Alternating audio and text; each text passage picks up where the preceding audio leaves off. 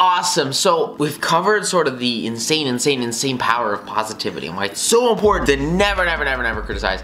And I want to share with you now like a game-changing epiphany that like changed so much for me when I learned it, when I realized it. And so let's go over to the computer. Let's start going with it. So it's about Mark Twain. So Mark Twain, right?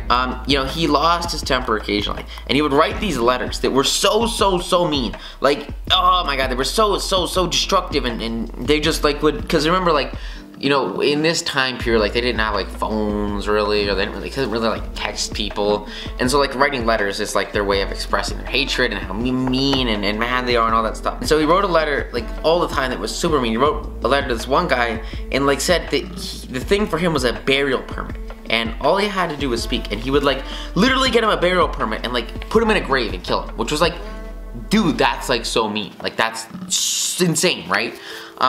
Another time he wrote to an editor, like, this guy who was like editing his papers, right, doing work for him, and said that he should like suggest to the guy that edited his paper and said to improve his spelling and punctuation, that his brain was made of mush and his decayed brain should like retain its suggestions on its own. And he was like super mean and always insulting these people, and it was terrible, right? It put out all this negative energy, this negativity that totally crushed his image and crushed the way people thought about him and made people super upset, right? Like, they did not want to be associated with this guy who was like ridiculously mean. It was just so destructive and so sad.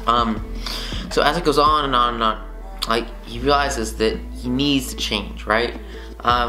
Because like, oh my God, you can't like force other people to change. You've got to like start with, you know, the only person that you can control, and the only person you can control is yourself, right? And so like all the improvement that you desire in your life, or all the change that you want, or all the positive impact, like, it's got to start with you being positive. It's got to start with you succeeding and you having that success. And it's so much better, like, from a purely selfish standpoint, to improve yourself than to worry about what other people are doing wrong, or to worry about like all the mistakes that other people are making. Because like, who the heck cares about the mistakes other people are making? Just focus on like objectively looking at your mistakes, and then improve yourself by fixing them, right? And then like make yourself better.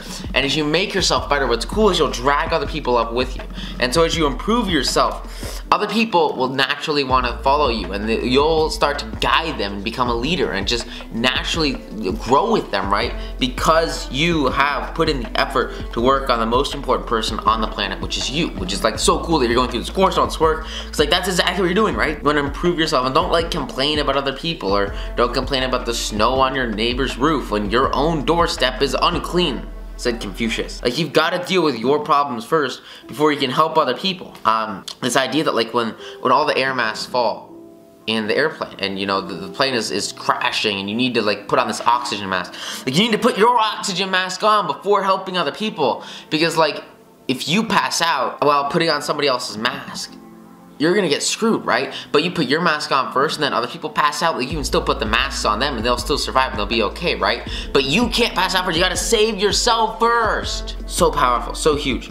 And so like, when Dale was really young and he was trying to impress people, there was this one guy who wrote him a letter, and he like asked him a question, he wrote him back, and at the bottom of this letter, there was this little message, and the message, it said, you know, he had this whole letter, and then it said, dictated but not read. And so Dale, he thought this was so cool, and he thought it was like a huge sign of being big and busy and important. And even though like he wasn't the slightest bit busy, like, he thought this was the coolest thing ever. And so he sent him a reply, and he wanted to make like a really good impression on him. And so in this reply, he put in his note, and then at the end he wrote dictated but not read, just to kind of like flex and look cool and have fun. And it's interesting, like, I've sort of like applied this now, because now you've got like Siri, right? And so with Siri, like, you can just like quickly send out a voice message to somebody or reply to a text, and it's super useful. Like, if you're, you know, driving somewhere or going somewhere, you can be like, you know, hey Siri, or Google, or whatever you have, right? And be like, hey, read my messages, and then you can like audibly reply. And so it's kind of like a nice thing to use, like if you're replying to somebody and you're just sending them a message through like Siri, because then you can get through like way like tons of more messages. But it also goes back to that concept of like focusing on quality over quantity, and also training people to treat you the way that you want to be treated. So if you only want to get a couple of messages because you're freaking busy and you got stuff to do, then you don't really want to like constantly be replying to them with Siri and then being like dictated but not read, because it's going to train people to like constantly come to you and reach out to you for stuff that just maybe doesn't really matter. Which sucks, right? Because you want to be like focusing on only the important, only the top things. They're gonna have the biggest impact in your career and on whatever you're working on, right? And when you focus only on that 20%, it's gonna give you the 80% of results, and you kind of ignore the rest of the crap. You'll start to have significantly greater impacts and so much more success with like everything you do, because you're focusing on what matters, which is like so important. And so Dale Carnegie sends out this letter, and basically the guy he sent it to like scribbled it out and returned the letter and said, your bad manners are only exceeded by your bad manners. And so like he criticizes Carnegie's letter, and he criticizes the work that he did, and he criticizes how he signed it off at the end. And he basically says like he was super bad, he was a mean, and he was like really like harsh on him, and was like, this is so inappropriate. I can't believe you did this. Can you believe this is insane? You can't do that. And he was negative, and he criticized him, and he brought him down, and he like insulted him. And in Carnegie's mind, like, he was natural, he was human, and he resented this so much. And he was so upset, and it was such a mean thing to say. And he resented it so sharply that when he read of the death of this guy that he sent the letter to, years and years later, when he read of this guy's death, he's ashamed to admit it, but he was like happy. And the thought of this guy 10 years later, the only thing he could think of when he heard of this guy's death was the hurt that he had put on him, and he like hurt him like years ago.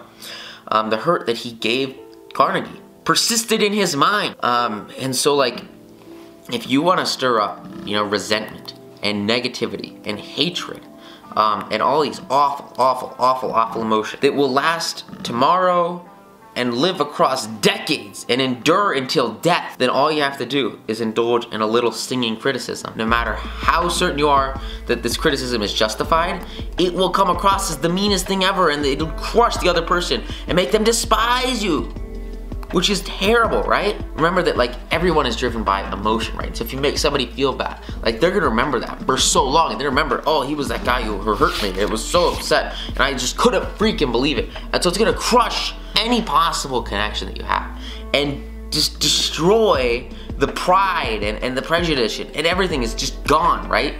Because like criticism, it causes such negativity, and it's so awful. Like, it kills. Criticism kills. You look at Thomas Hardy, who was like one of the finest novelists, like the best fiction writer in like all of English literature. Like, this guy literally gave up his entire writing career and everything he had because of criticism. So like a ton of people, they read his work and they said, oh, this is bad, and they criticized and and it destroyed his mind, because all he did was listen to these haters, and he freaking quit, gave up fiction forever.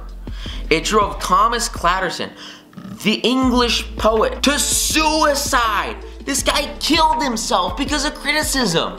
And you see it so often, like with social media or whatever, right? And people are like getting bullied on Facebook. It's just this bogus.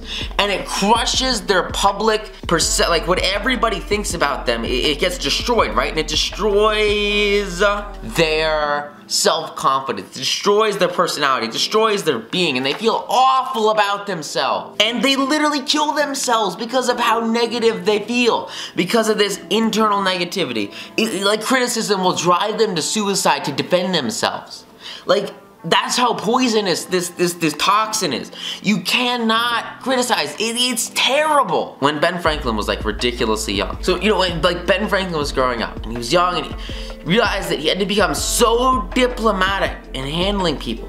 And it was so important. And so as he goes off and he's older and older, and he's going to France, and he's becoming like the American ambassador, and he's making tons of friends and influencing everybody politically, and just having this huge amount of growth, they ask him, what's the secret to his success? What's his big secret? And his secret is, it's very, very simple. He says he will speak ill of no man or woman or whatever.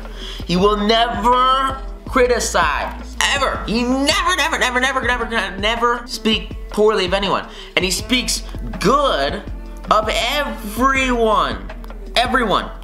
He always praises, he always compliments, he always points out the positive things. And he's just insanely positive. Because any fool can criticize, condemn, and complain. And most fools do. But it takes character and self-control to be understanding and forgiving. You must speak well. A great man shows his greatness by the way he treats little men, by connecting with them and believing in him. And there's this really great example, and I think we'll kind of finalize it here because this is so powerful. It's such a huge concept. Bob Hoover, he was this really famous test pilot, and you know, Bob, he went to tons and tons of air shows. And he would perform, and he would go up in his plane, and he would have like the best performance ever, and everybody like loved him, and oh my god, that's a really good plane. And so one day he's in his plane, and he's got like, you know, his friends and his wife or whatever, and he's going to this huge air show. And about 300 feet in the air, like he's super high up in the air, and everybody's sort of like in the crowd below him, and they're all like, yay, go Bob, you're awesome, and they're like super excited, super positive, super cheerful, super happy. He's in the air, and like all of a sudden his propeller just like freaking stops, and like he's freaking out, man, and he has to like maneuver this plane to the ground. And like landed on this runway, and it like seriously messes up his plane. Like the plane like freaking like it's super damaged. And thankfully nobody got hurt, but it was like a very dangerous situation. Like he had to like crash land this thing, and like it was really close. But thankfully nobody got hurt, so it was all okay. It was all positive, all happy, and it was like, yay, yeah, super awesome, yay. It all worked out. And so he goes and he looks, he's like, what the heck happened, right? And so the first thing he does is he inspects the airplane's fuel. And sure enough, the World War II propeller plane that he'd been flying was fueled with jet fuel rather than gasoline. Which, you know, made the propeller stop. The freaking wrong kind of fuel destroys the plane. And you can expand this, right? Think about this in all aspects of your life. Like, you know, what kind of, like if you're an athlete, right, and you're trying to like get that six, like there's the race coming up in a couple of weeks, and I really want to win. It's like an 800 dash, and there's this huge competition for like everybody at school, and whoever wins, like it's a giant cake, and it's gonna be the best thing ever, and I can't wait to win it. It's gonna be the best thing ever. And so like for me, right, like I've got to train, I gotta go hard, and you know, get in the zone. Like if I eat total crap and junk food every single day up till that race, and I just like fuel my body with complete garbage, like how do you think I'm gonna run? I'm gonna run terribly, right? And so if you put like the wrong fuel in your life, if you like, this would be like negative fuel, right? Negative fuel. Think about it like negative emotions, a negative environment, like evil, destructive, negative forces and thoughts in your life. If you fuel those into yourself, they will destroy your potential and your growth. And what you need to do is you need to get rid of that, right? Destroy it, and instead give yourself the right fuel, right? The right fuel. And so like all this, what you're feeding yourself, you know, like protein, steak, eggs, you know, solid protein shakes, all this MCT oil, you know, really powerful, like training, diets, and you know, broccoli and all that good stuff.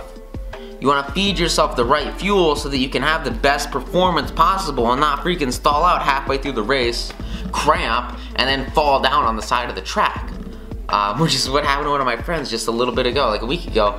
He runs 200 meters, cramps, and like it just falls. Why? Because like he hadn't been training and he had the wrong fuel in his body. He ate like gummy bears and all this junk food and candy and like a ton of sugar, like 2 hours before the race, and just a ridiculous amount of crap went into his body, and it showed in his performance, right? It fundamentally crushed his ability to freaking run the race, right? I had this other friend, Evan, coolest guy ever, amazing runner, running this 5K together, and like after mile 1, he stops and he bends over on the side of the course and just starts barfing and throwing up and puking out his guts because like 2 minutes before the race he ate a massive banana, and it was just like so much fiber and potassium, and it was so huge, and like that's coming all out of his system because he gave himself the wrong fuel. And so it's so important, like as you do anything in life, you give yourself the right fuel, and that right fuel again is positive energy, positive emotions, positive thoughts, and then obviously, you know, get yourself some protein and some fat and you'll be solid. And so he goes back to the airport and he asks to see the mechanic, right, who serviced his airplane. Now this mechanic, he is freaking out. He's like, oh shoot, I just like basically made this guy crash. What am I gonna do? And you know, Bobby comes up and he stands next to this young man, and this young man, he's got like tears streaming down his face, and he's so sad, he's so distraught, because remember, people know, like when they mess up, they know that they mess up, and he's like expecting Bob to go berserk on him and be like ridiculously negative and just like scream at him and be super mean, and like, because like he basically messed up his plane. It was a very expensive plane, and it basically just got ruined and almost killed 3 people. And you can obviously imagine like this, like Hoover is ridiculously pissed, and this guy thought he was about to get it in for him. Yet he didn't scold the mechanic. He didn't even criticize him. He did not criticize him, and instead he put a big arm around this guy, gave him a hug, and did one of the most important things you can ever do. And he gave him faith. He gave him belief, and he said, to show you that I'm sure you'll never do this again, I want you to service my F-51 tomorrow. Can you believe that? Everything changed. The way this guy perceived him, the way this guy worked, the way he like connected with this guy, it was so deep, deeper than any other person he had ever worked with, because he realized that there was this obstacle. And he overcame the obstacle and moved on, took the temporary loss, took the temporary pain, and said, you know what, we're gonna have a better future together. We're gonna grow and grow and grow and grow and grow and grow. And he said, why would I fire you? I just invested like, you know, this plane in him. Another really great example, I had this one business mentor I had, and like, he had this guy, oh my god, so many great examples. In this one example, basically he mismanaged an account, and he like made, he had this client, and the client like took in like 150 grand, and basically just like washed away with it, disappeared with all this money, and just like ran away, and they lost like 150 grand in an accounting scandal. And so this guy, he's an accountant, and he goes up to his boss, and he's freaking out just like this engineer was, this mechanic was, and he's like, oh my god, it's the worst thing ever, I'm gonna get fired. And his boss says, why would I fire you? I just invested $150,000 in your education. And that mindset shift changed everything. This was one of like the most loyal employees ever from that point forward, because he understood that his boss cared about him. Another really phenomenal example, Ray Dalio, he wrote this insane book called Principles. It's like ridiculously good. It's insane, for principles. For like collaborative growth and workplace community and souls. I mean, it's insane. I can't recommend it enough. I have the book review below. And in Principles, he talks about like all of the team working, and it's just insane. And he has this one guy when he's starting up this huge hedge fund, and basically like he makes all the trading algorithms, and he does all the asset management. And one day, you know, Ray, he goes to him and he says, hey dude, our client wants to buy like $200,000 worth of this stock. Go buy $200,000 worth of this stock, like right now. And like a week and a half later, the stock goes up a whole bunch, because they're super smart guys and they're making tons of money. And maybe it was 2 million. I think it was, yeah, he's like, buy $2 million worth of this stock. And so the stock goes up like 10%. And so the profit on that was about $200,000, right? And so Ray goes over to him and he's like, hey, our client's really happy that the investment went well. Can you like sell half of it and take 100 grand out? So he goes over to his computer, and he realizes that he's got all this cash just sitting here, and he never freaking bought the stock. And so he has to go over to his boss. He has to go over to Ray and say, Ray, you know, I didn't buy this stock. That 200 grand, it doesn't exist because we didn't buy the stock. And you can imagine like how pissed off this guy would be. He just lost hundreds of thousands of dollars that his client's expecting paid to him today by not following a simple command. And yet what Ray does is so profound. He looks at him in the eye and says, oh dude, you know what? That sucks, but it's not a huge deal. I care, but not that much. That's okay. I guess we're done with that. And instead of like looking at this guy and firing, because this guy totally thought he was gonna get fired, he thought he was gonna be pushed out, it strengthens this connection between the two. And he says, you know what, why would I fire you? I just invested $100,000, $200,000 in your education. So think about these mistakes, not as mistakes, but as investments in education. And it changes everything.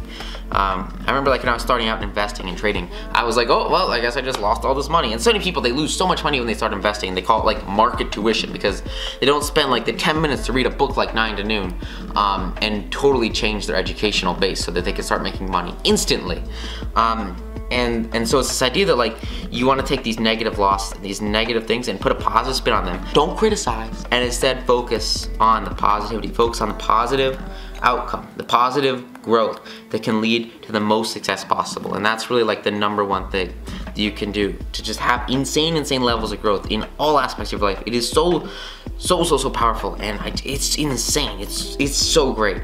And the instant that you can eradicate negativity and focus instead on like all this positive growth, like everything changes. And it's so different. And so please, just be good to everybody. Don't fall into the trap of short-term gain through criticism and all this crap. It's just not worth it. You want to focus on connecting people and being good to them. Because when you're nice to people and you're good to people, it all comes back. It all returns right back home to you. And it changes absolutely everything. And it's just so powerful. So I hope you guys got a ton of value from this module. Go out there, apply it, crush it. And I will see you in the next lesson. Thank you so much. Bye.